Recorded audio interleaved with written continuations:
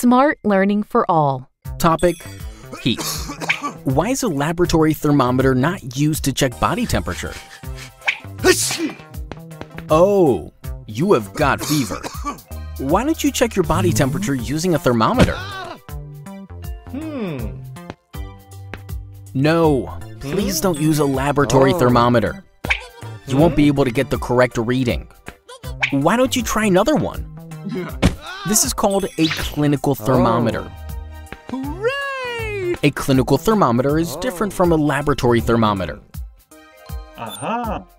Oh, seems like you have made your choice.